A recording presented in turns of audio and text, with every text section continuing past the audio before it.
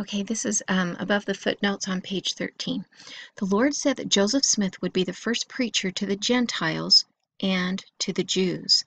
The Lord promised him that these dispensational keys would remain with him during and after his mortal life until the second coming, and that Joseph Smith would personally and literally lead the children of Israel out of bondage to Zion. Referring to his own ability to preach and teach the gospel, the prophet said, quote, I understand the fullness of the gospel from beginning to end. I can teach it, and also the order of the priesthood in all its ramifications. Earth and hell have opposed me and tried to destroy me, but they have not done it, and they never will. End of quote. Joseph Smith also said, quote, I was in the Grand Council and was chosen and ordained to this office to be the last and greatest prophet to lay the foundation of God's work in the last or seventh dispensation. End of quote. Joseph Smith was unlike any of the other leaders of the restored church, and that he was the only one who understood the whole plan. Quote, I have the whole plan of the kingdom before me, and no other person has. End of quote. Of the founding fathers of Mormondom, Joseph Smith was the only one of public record who had his calling and election made sure. Quote, I prophesy and bear record this morning that all of the combined powers of earth and hell shall not and cannot ever overthrow or overcome this boy, for I have a promise from the eternal God. End of quote. Brigham Young knew the following statement to be true. In a general conference of the church, he made the following statement, quote, He, Joseph Smith, holds the keys of that kingdom for the last dispensation, the keys to rule in the spirit world, and he rules there triumphantly, for he gained full power and a glorious victory over the power of Satan while he was yet in the flesh. End of quote. As the Lord's anointed, holding the dispensational keys of the kingdom and the fullness of the priesthood, the role of Joseph Smith's physical presence among the saints was much more significant in the salvation of the church than many would like to think.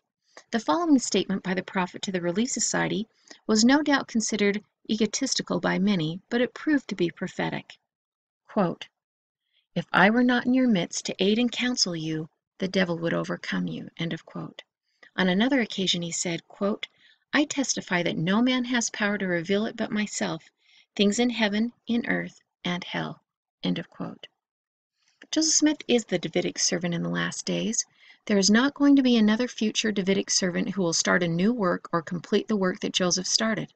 Joseph Smith laid the foundation and he will return to complete it to the capstone.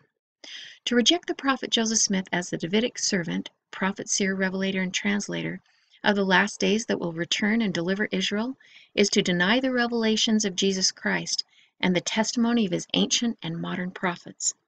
Section 85 refers to a time when Joseph Smith will return to the earth holding the scepter of power, clothed with light for a covering. Quote, And it shall come to pass that I, the Lord God, will send one mighty and strong, holding the scepter of power in his hand, clothed with a light for a covering, whose mouth shall utter words, eternal words, while his bowels shall be a fountain of truth, to set in order the house of God. End of quote. Continue on page 14. Regarding this revelation, the prophet Joseph Smith made the following prophecy. Quote, I then gave a relation of my situation at the time I obtained the record, the Book of Mormon, the persecutions I met with, and prophesied that I would stand and shine like the sun in the firmament, when my enemies and the gainsayers of my testimony shall be put down and cut off, and their names blotted out from among men. End of quote. Joseph Smith declared himself and those he had personally ordained to be the servant of God in the last days. Quote, The servants of God in the last days, myself and those I have ordained, have the priesthood and a mission to the publicans and sinners. End of quote. The saints never quite comprehended who Joseph Smith really was. The Lord had given the same promise to the prophet Joseph Smith that he had given to Abraham. Quote, For this anointing have I put upon his, i.e. Joseph Smith's head, that his blessing shall also be put upon the head of his posterity after him. And as I said unto Abraham concerning the kindreds of the earth, even so I say unto my servant Joseph, In thee and in thy seed shall the kindreds of the earth be blessed. End of quote. In 1831, Joseph Smith told the saints that the Lord, quote, has given you all to me, end of quote. Just prior to his death, he stood before the saints and said, quote, I am your Father, end of quote. Few, if any, of the saints realized that his statements were meant quite literally. If the inspired version of the Bible had been made available to the saints by that time, they might have realized who he really was and that they were his literal posterity. The prophet realized that his people were not able to accept who he really was. In one of his last discourses, he said, quote, "You don't know me. You never knew my heart. No man knows my history. I cannot tell it. I shall never undertake it. I don't blame anyone for not believing my history. If I had not experienced what I have, I would not have believed it myself. I never did harm any man since I was born in the world. My voice is always for peace. When I am called by the trump of the archangel and weighed in the balance, you will all know me then. I add no more. God bless you all. Amen." End of quote. God promised Israel back in Moses' time that in the last days mortal Israel would be gathered from all the nations where they had been scattered. He also promised that all of Israel that had previously died in spiritual bondage would also be gathered, quote, "from the utmost parts of heaven," end of quote. Ezekiel saw in vision the time when those of Israel on the other side of the veil would be gathered, quote, "from the four winds," and raised up. He saw that their dried bones clothed with flesh as the spirit of life was put back into their bodies. End of quote. This is consistent with the words of the Savior to his disciples in Jerusalem when he told them that prior to his coming his angels would, quote, "gather together the remainder of his elect from the four winds, from one end of heaven to the other," end of quote.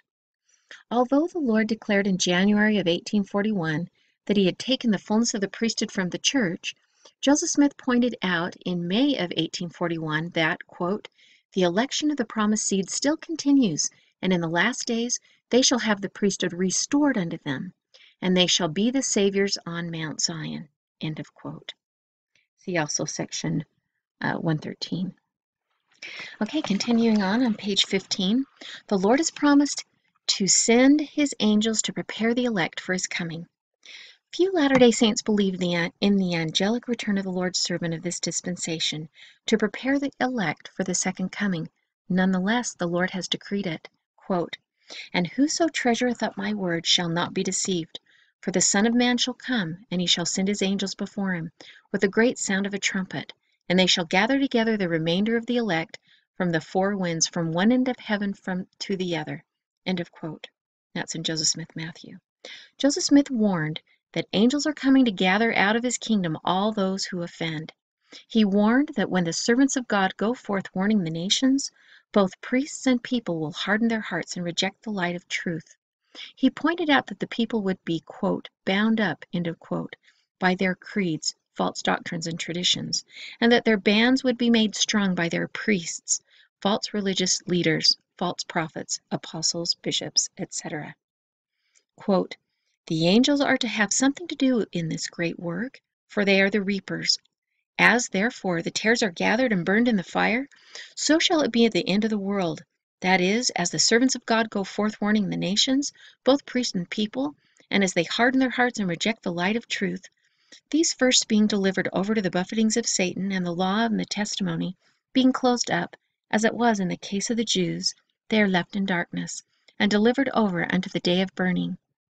Thus being bound up by their creeds, and their bands being made strong by their priests, are prepared for the fulfillment of the saying of the Savior, quote, "The Son of Man shall send forth his angels, and gather out of his kingdom all things that offend, and them which do iniquity, and shall cast them into a furnace of fire.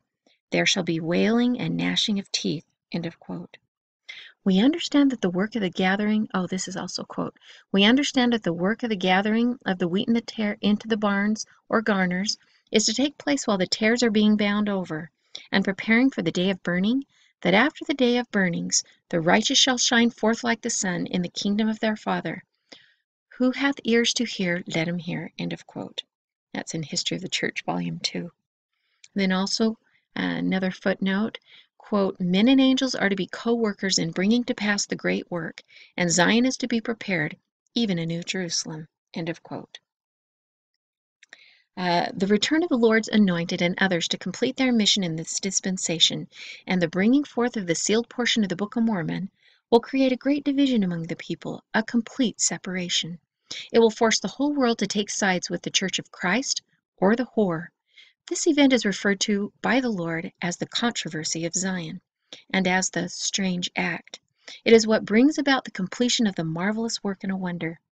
Joseph Smith explained that the angel flying in the midst of heaven, having the everlasting gospel that John the Revelator saw, would make his appearance when great wars, famines, pestilence, great distress, judgments, etc., are ready to be poured out upon the inhabitants of the earth. He identified the angel as himself. He claimed to be the special messenger, ordained and prepared for that purpose in the last days. One of Joseph's greatest concerns was that when he returned to convince Israel of the word which had already gone forth, the existing leadership in Israel would oppose him and deceive the people, just as it happened when the Savior offered the gospel to the Meridian Jews. Joseph Smith warned, quote, "Woe be to that man or set of men who shall lift up their hands against God and his witness in these last days, for they shall deceive almost the very chosen ones." End of quote. He also observed that, quote, "false prophets always arise to oppose the true prophets."